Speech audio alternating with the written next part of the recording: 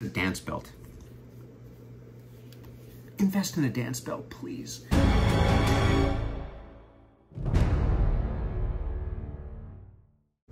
Hey everyone, Andrew here, Melbourne Superman, and what I wanted to do is come on today and talk a little bit about cosplay itself. So as you know, I'm obviously a cosplayer, Superman mostly. I've dabbled in other characters, but mostly obviously I'm known for the Superman stuff, Melbourne Superman. It fits. So I wanted to come on and talk about 10 things that will help to make you a more, I hate to say the word better, but what I'll say is a stronger looking, a more believable Superman cosplayer, or the Superman character in and of itself. So a lot of the times I see people dressing up as Big Blue, myself included. I've made a lot of these mistakes before. Not that they're mistakes, if they're choices, that's fine. But I believe that there is a better way to portray the character. And I think that there are certain things that need to be shown when you're doing that. So let's dive into 10 things that will help to make you a stronger looking superhero. So we're gonna do this in two different, well, actually 3 sections. So we're gonna go the costume, we're gonna go the stance, and we're gonna go the look itself. So we're gonna start with the costume. So I'm gonna put some of the photos of myself up, as well as some stock photos, so you can see what I'm really talking about when I delve into some of this stuff. So first, look, here's me. This is me as Superman on pretty much day 1 of the job. So this was, I'd say probably about 13 or 14 years ago. And so I'm looking at this photo and it's not awful, it's not great. It is my first sort of, well, it's technically my second big, expensive suit. This one was made by Action Costumes, whom I no longer work with, but the suit itself was fine. But if you look at it, so there's a couple things to take note of. A, we're gonna go top to bottom here. My hair, my cape, my the dance belt area, the leggings, and see where it bunches up, and the boots. So, well, you can also see some wrinkles in the cape there. This is not part of the list, but we'll say iron your cape is probably a good thing. So you can see what I'm there. I don't look particularly heroic. My stance is pretty narrow. I mean, it's nothing really to write home about at all, but it's not awful, I think. And I think this is where a lot of people start, right? Like, you can see a lot, well, I can see a lot of flaws with this, and a lot of simple fixes that would make it a much better cosplay. So we're gonna start from the top, bottom to the bottom. So basically we're looking at the cape. So I see a lot of cosplayers who wear their capes over the shoulders, and I'll put up another photo, like a stock photo here of a Man of Steel suit that you can see what I'm talking about. And whilst this is not an awful thing, it just doesn't look as clean or as strong as it could, whereas if you put the cape on top of your shoulders and slightly back, like in these photos that I'm about to put up here. Reason being is it gives you a little bit, it gives the illusion that you have a bigger chest than you do, A. B, when you cloak it over your shoulder, unless you're going for a very specific look, and that look is out there, it gives the illusion that you're hunched over, that you're trying to close off, whereas Superman, we want to really be up tall. We want that cape over behind our shoulders so that that S is all out, and it's like, that is the set piece, right? That's what we want to feature. So we don't want anything getting in the way of that. And so when that's there, it gives you the illusion that you have a bigger chest, that you're more muscular, and that you're ready. You're ready for business, right? The next thing, the belt. So some of the suits nowadays don't have a belt, of course, if you're looking at the Cavill style suits. But if you do have a belt, and this is all stuff for budget and, you know, expensive suits as well. Some of the budget suits, you might not have the option to get the cape behind the shoulders, but you can sort of figure it out. I've found even the ones with the buttons, you can kind of figure it out. It just takes a little ingenuity. So the belt. If you have a belt, whether it's a plastic belt or a leather belt or a good one or a cheap one, you got to make sure that it's A, centered.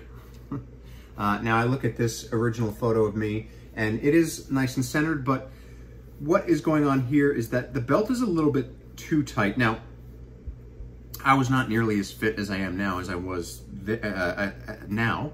Wait, sorry. I am not in this photo nearly as fit as I am now. So that photo, I didn't have a lot of definition, but you can see that the belt is too tight. So what happens when you make the belt too tight is it gives that muffin top that none of us really want. So what I would say is find that sort of area, that area in between where you can get the belt tight enough so that it looks like it's secure, but not so tight that, and it's not even about the muffin top stuff, which isn't terrible. It's just, it's more about comfort. You want to be comfortable, right? That's the end of the day. Like, cosplay is uncomfortable as it is. So the more we can make it comfortable with little things like that, better off we'll be. Now your boots, are your boots secure? So in this photo of me originally, they're kind of slumped down a little bit. I should have pulled them up. So as you can see in this next photo, the boots are nice and stretched. They're up. They are looking a lot cleaner, and they're not sort of bunched up. Easy ways to do that. So the most easy way is to attach some elastic band inside the boot, and so that you're basically when you put the boot on, you slip your foot into that elastic, and you got to position it, of course, in a way that it will hold so toward the top, and then that secures the boot to your calf, and that helps the boot stay up a little bit. A little bit more advanced stuff if you want to put some Velcro in there, or if you even want to put some double-sided tape in there if you're not worried about ruining anything, because that stuff can be really strong. It's a great way to keep your boots high and stretched and tall so that they look really clean. If it's a one-piece suit, so obviously number 1 is your cape, number 2 is your belt, number 3 are your boots, number 4, if it's a one-piece, size it right. Try to size it right. Like, if you have the option to give them specific size so that they can give you a custom size, great. Otherwise, really pay attention to that size chart, and don't, like a lot of people, and I don't know why they do this, they, instead of using the size that they are on the size chart, they sort of use the size that they wish they were or want to be. That's never gonna work. It's never gonna work in your favor. It might mean that if you are in like a weight loss journey or a weight gain journey, you might have to alter things later on, but get the suit that's going to fit you, because a suit that fits you is going to look 1,000 times better than one that doesn't. If it's not a one piece, if the leggings are separate, then make sure that you pull. So in this original photo of myself, you can see that the leggings are bunched up. Make sure that you pull them up far enough so that they are stretched out. Might mean that the elastic waist is over your belly button. It's fine. That's fine. Nobody's really going to see that because you've got the belt there anyway. So you'll be just fine with that. Hey everyone, Andrew here, Melbourne Superman. So just before the video continues, I just want to take a second to remind you to please like, comment, subscribe, hit that notifications bell, ding ding. If you're enjoying this video, please give it a like. Even if you're not, give it a like anyway for stopping by. If you do subscribe and like, it really helps out the channel a lot. I'd really, really appreciate it. And if you want to comment along, give me your feedback on what I'm talking about. I always try to get back to people as soon as I can, so I look forward to your comments. I look forward to your likes and your subscribes and hitting that notifications bell, ding ding. Look, back to the video. Thanks again so much for stopping by. So, number 6, so that cape 1, belt 2, boots 3, one piece, make sure it fits. 4, leggings, technically 4.5, but we're going to call that 5. Number 6 is a dance belt. Invest in a dance belt, please. Like, I see so many cosplayers out there that just are, like, more power to you. You've obviously got loads of confidence, but you know what? Like, some of you might be doing it not on purpose. Some of you are. You know who you are and whatever. But, like, get a dance belt. So a dance belt is a piece of, it's pretty much a G-string for guys and girls. But it's got slight padding in the front. It's not obscene padding. It's just enough to hide sort of the detail of what's under the briefs, right? So you should really be wearing a dance belt under these, especially if they're tight, because guess what, gentlemen especially, you are representing a character that is well loved by families, by children, boys and girls all over the world. and people who believe in an ideal of hope, of truth, justice. And you should represent that, if you are representing that in that kind of way, because I know that there are cosplayers that like to represent the sort of sexual side of these characters, and that's totally cool. That's your prerogative. But like, if that's not what you are, and you are trying to represent these characters to the best of your ability, then you need to wear a dance belt. You need to wear a dance belt, because nobody really wants to see the outline of your, you know what I'm saying here, okay? So that's number 6. Now we're gonna move into the stance. So the stance is kind of where we sell it. We sell it a lot with the stance. So as you can see in my photo, this original photo, I'm sort of standing up straight, but I'm also kind of like leaning, like I'm not slouching, but I think I'm just kind of like, I don't know, I'm like, something's off. I'm not standing up as straight as I could. My legs are a little bit too close together. My shoulders are a little bit too forward.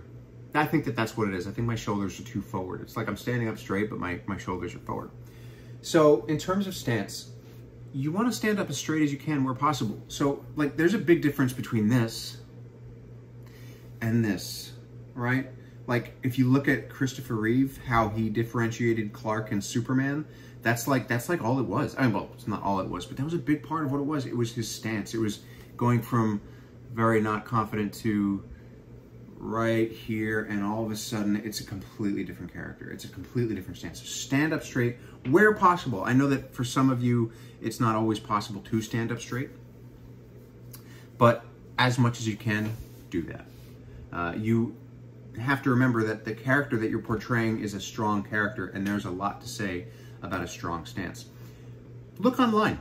Look online. So number 7, no, 6, 7, 8. This is 8. Number 8, look online and find poses that work for you. There are tons of things that you can find online, like that will even inspire you to create different content, and you can get an idea of what works for the character, what works for your specific suit, different poses that will work for your body, because not all poses will work for you. That's just the nature of the game. Like, there are certain poses that I'll try and I'm just like, oh, that doesn't look good, that's not flattering, we don't like that at all. So that's number 8, look online. Number 9, when you're standing still, now there are exceptions to this rule, of course, but when you're standing still, it's always good to have your legs slightly apart. It gives a little bit more of a power position, power stance. There are times when your legs can be together and there's specific things you're doing that, but if you're just like standing up, have your legs slightly, your feet slightly, I'd say up to shoulder width apart. Probably wider than that would look weird, but that just gives off a little bit of a stronger position. So that's number 9. So that's the stance. Now, the final part, the piece of the puzzle, is your look, the actual look of you. So, again, unless you're being terribly specific, like the bearded Superman, or like Superman 3, where he's kind of disheveled, or you have, like, if you have a beard, just like groom it. But like, in general, being well-groomed, a well-groomed Superman will go a long way. Like, if you've got a beard and you don't want to shave it, fine, but clean it up. If you can get a haircut, get a haircut. I need a haircut right now.